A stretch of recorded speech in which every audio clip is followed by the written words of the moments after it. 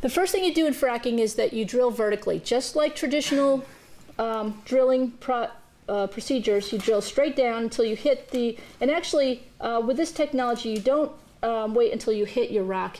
You actually start turning and going horizontal just slightly before you hit the shale.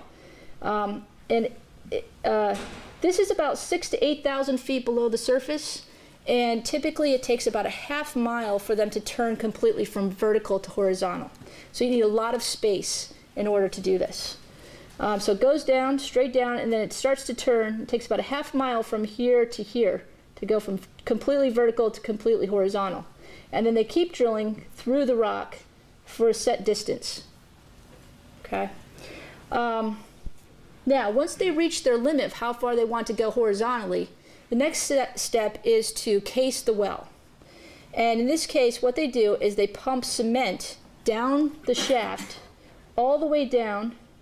There's a whole tube here that they've put in to do the drilling.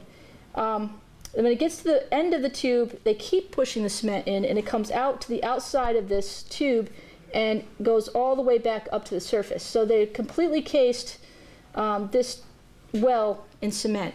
This keeps it open, for one thing, and also protects the surrounding rocks from any kind of leakage of the natural gas as it comes back out when they bring it out. All right, so this is the only thing between you and any kind of contamination is the cement. Okay, so if they use the right cement, this works. So they push it all the way down, and it comes all the way back up. So it's all completely cased in cement. Once they have the cement set so that it's hard, it's ready to go, then they send down charges. So they send a charging set down through here, and they set that in there, and they block it off. All right, and then they set off charges, and the charges shoot up through the rock and down through the rock through that cement lining. Okay, so it's like a gunshot that goes out through both sides of the cement casing and cracks and breaks the rock as it goes. Okay, for the most part, it's just pretty much a straight line. All right, just a straight line here, not these little branches that you're seeing now. Once the shot is done, then they send down the fluid, the fracturing fluid, or what we call the fracking fluid. Now, the fracking fluid is 99.5% water and sand. And the reason they're sending down water and sand is, first of all, they want to make those holes bigger. And the best way to do that is to use high pressure water. So you put water down there under high pressure, and it causes the rock to crack and break. That piece of rock that I'm passing around, you can break that pretty easily if you hit it pretty hard.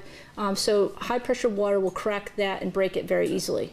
Okay, the sand is in the mixture because once you break it, if you just leave it alone, there's 8,000 feet of rock on top here, so it'll basically just, the holes will sort of close back up pretty quickly. The weight of the rock above will just close in and close it back down. So the sand is put in there to keep the cracks open.